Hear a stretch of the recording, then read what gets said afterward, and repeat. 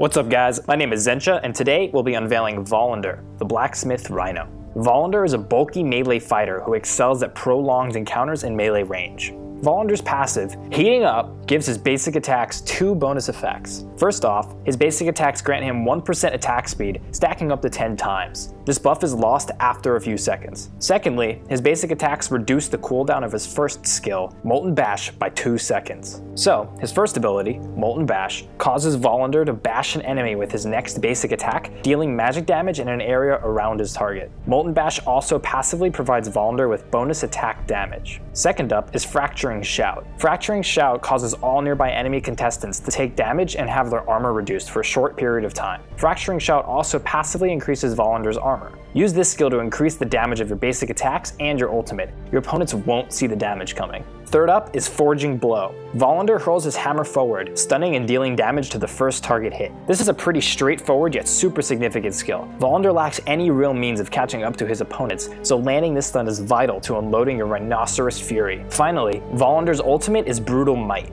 Volunder spins, dealing damage in an area around him for 3 seconds. After this, he will leap into the air and then slam down on his enemies, dealing damage and knocking them up. Brutal Might is an amazing skill to use in tight quarters team fights. I hope you guys enjoy playing Volunder as much as we did making him. Thanks for watching, and I'll see you in battle on the Veil of Redemption.